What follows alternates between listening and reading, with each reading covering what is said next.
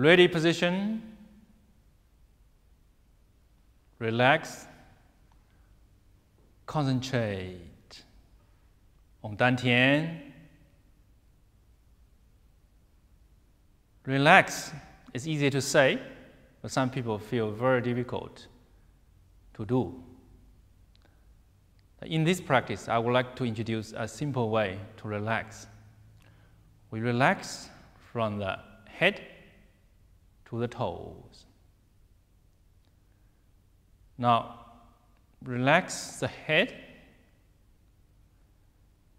neck,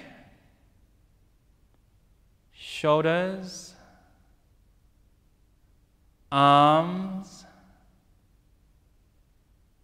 elbows, wrists, hands, back, chest, abdomen, buttock, hips, legs, knees, ankles, feet. Just relax part by part of the body till you feel relaxed completely. Usually when you feel relaxed, you will feel the upper part of the body very light, and feet becomes very heavy. Concentrate on dantian. Dantian is located on the midline, 3 to 4 fingers underneath the navel. It's a bowl-shaped area. This is the home of Qi, of our life energy called Qi. In our Tai Chi practice, quite often we need to think about send the Qi back to dantian or concentrate on dantian. When we are ready, we start the commencing form. Take a step, shoulder width, raise up to shoulder level, sinking down, relax continuously. Bend your knees slightly. This will set up a good tune for the rest of the forms. Set up the height of our gravity. Also set up a good, relaxed and peaceful mood. Hold the ball, cultivate the energy. Take a step, part horse's man to the left. Rotate, hold the ball, part horse's man to the right. Rotate, hold the ball, part horse's man to the left. From this movement, you can see we do 3 bow steps in a row. Make sure gravity is moving on one level, height, not goes up and down. Also, when we do this part horse's man, try to use our waist to guide the movement. When the waist is moving, can avoid tension build up in the shoulders. Okay, so we do again. Use the waist to guide. Go. And the bow step, make sure not stand on one line, stand on 2 lines. Continue. Hold the ball. White crane spreads its wings. White crane spreads wings. We still the same, use the waist, guide the movement, and do a curve movement of the hands. Doing a curve, then I can avoid stiffness or any tension build up. Feels like the body is sitting in a balloon, full and gentle. There is a very common mistake here, may happen, is some people will think Tai Chi is very soft or gentle. So they will do it a little bit too slack. No energy inside, too slack. So the proper way should be full of energy, extended gracefully. That's the way of our white crane spreads wings. Rotate, hold a fish, brush your knee, twist step. Rotate, hold a fish, brush your knee, twist step. Rotate, hold a fish, brush your knee, twist step. So this is another 3 bow steps. The same, need to let the gravity stay the same level. And use our waist to guide the movement. And the push need to be in a curved line, not to push in straight line. When we hold a fish, make curved line, semicircle movement. This is to hold a yin-yang fish.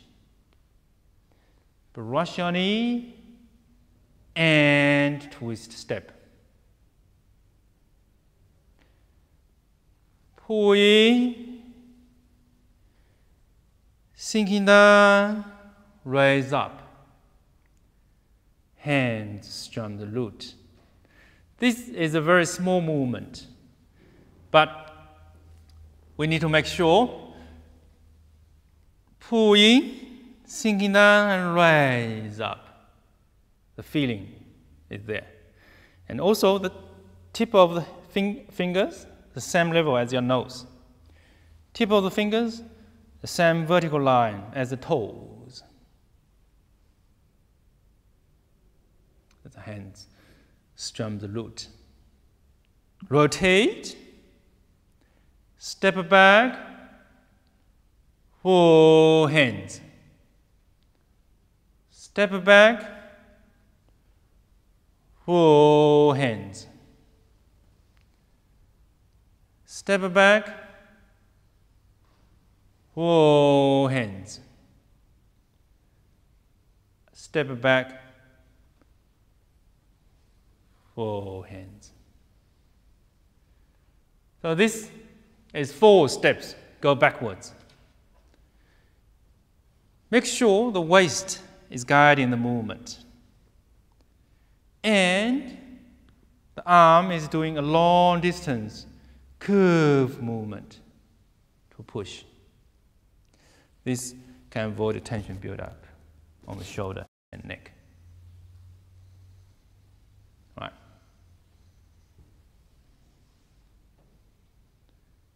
Do it very smoothly and naturally.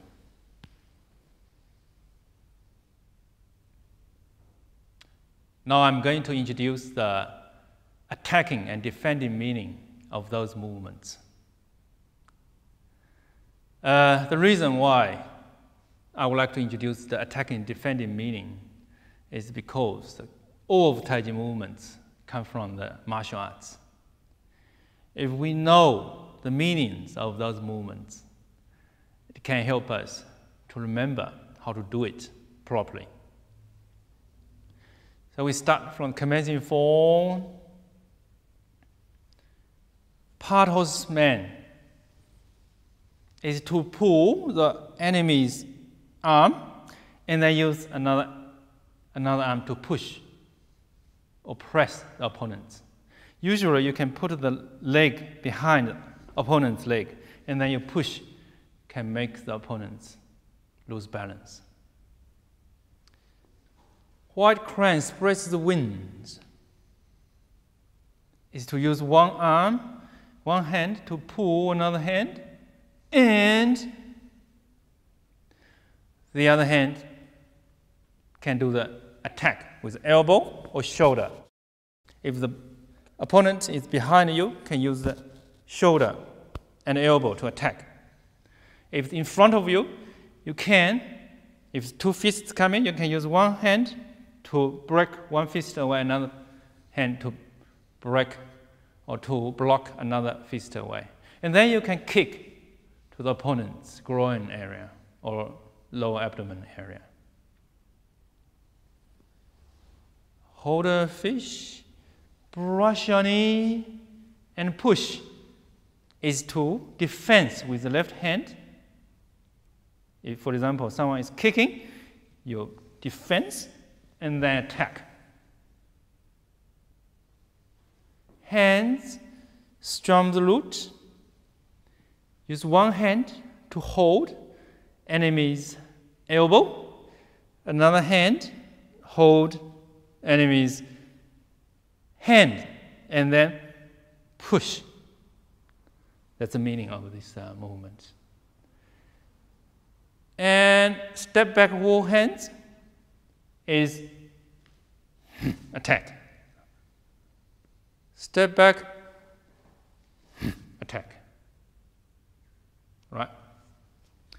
Now, I would like to introduce the breathing of these 6 movements. Ready position, we breathe naturally. Inhale, take step. Exhale,